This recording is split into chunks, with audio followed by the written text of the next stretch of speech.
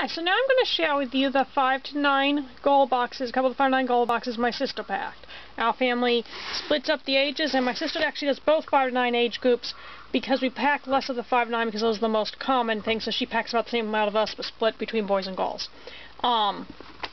Notebook, you'll notice this probably in most of our videos we have a notebook stuck up on the back of almost all of them.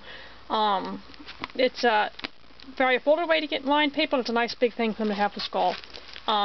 One of our friends made us these little plaster craft kits for the girls, and those are really fun and easy to stick in.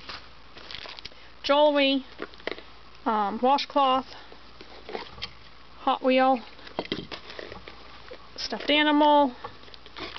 Same friend made us these bead kits so they can make little necklaces themselves, and family of friends. And pin, another pin, marble bags, socks, I guess you can see this, crayons, soap, ball, cute little apron, with pockets, hair ribbon, pencil case, scissors that are kind of falling off there,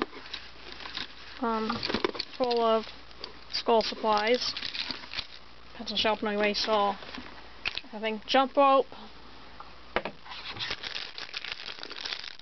paddle ball, plain paper, whistle, comb,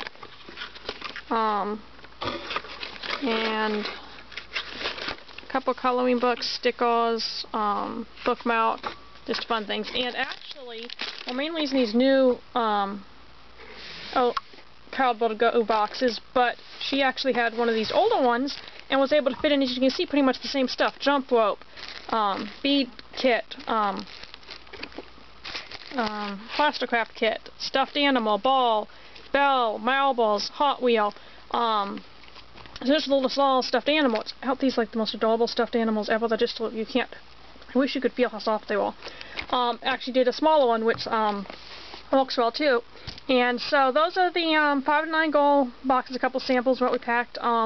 There's some similarity and some differences between boxes when we pack them. We don't like we have a checklist, but it's not like super specific, and we like to have fun and just see what we think goes together.